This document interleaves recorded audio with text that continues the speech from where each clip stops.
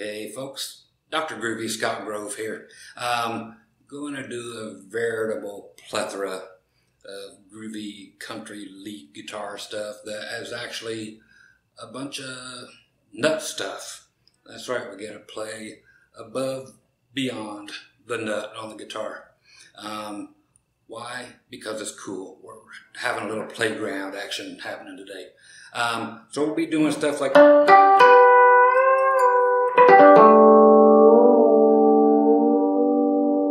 And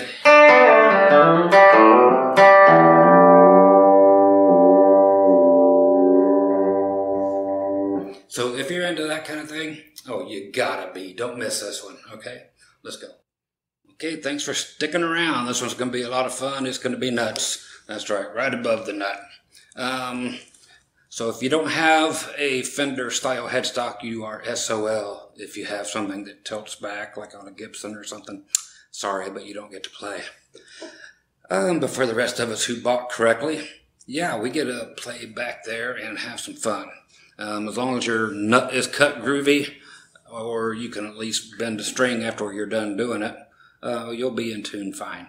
Okay, the thing I was doing was playing harmonics on the 12th fret, in G, of course, going D, G, B.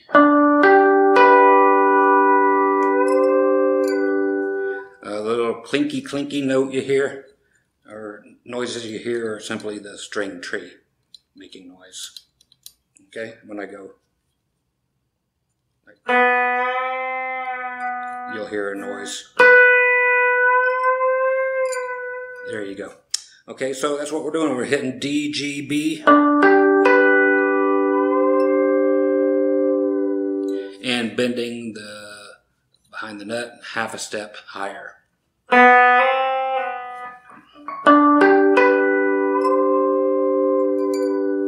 And what I did right then was bent it so it comes back in tune if it is hung up in the nut somewhere. If you don't play harmonics, still sounds groovy. Okay, what I did earlier in the intro,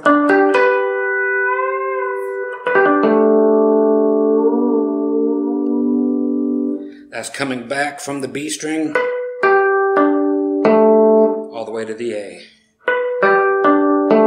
And then taking the A string back here and bending it all the way up a whole step. So up to the B.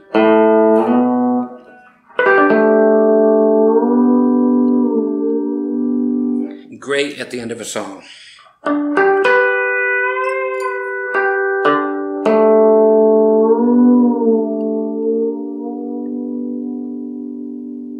You can already hear that thing going. As cool as it gets. You can experiment with the other ones. If you're doing in G, of course.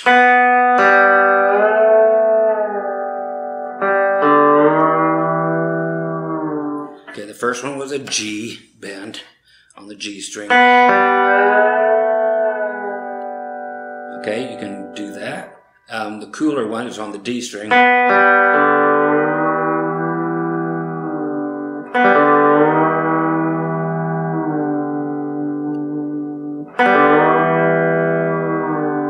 You can hear that having fun, and of course the A.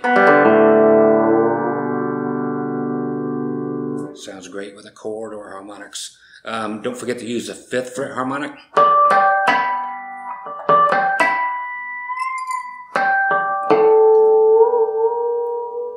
And of course, don't forget, you don't have to be in G, you can be in D. Go to the 7th fret.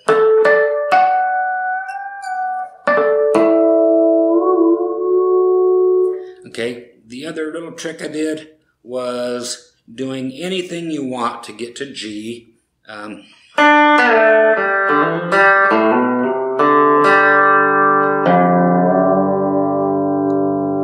What that is doing something that lets the open G string ring, okay?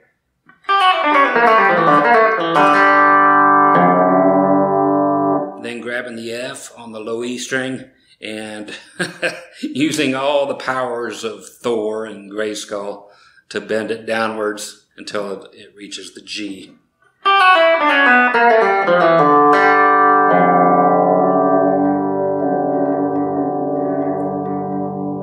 and giving it a little bit of release and back to it is kind of cool.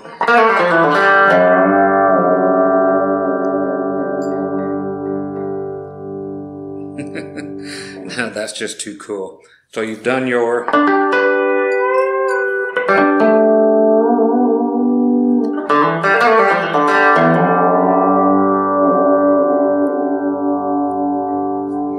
now I don't care whose book you're looking at, reading, or whatever, but that's about the coolest thing that's going to be in any of them. So thanks for checking out this, I'm going to say it, this nutty video. Catch you on number 11. Take care.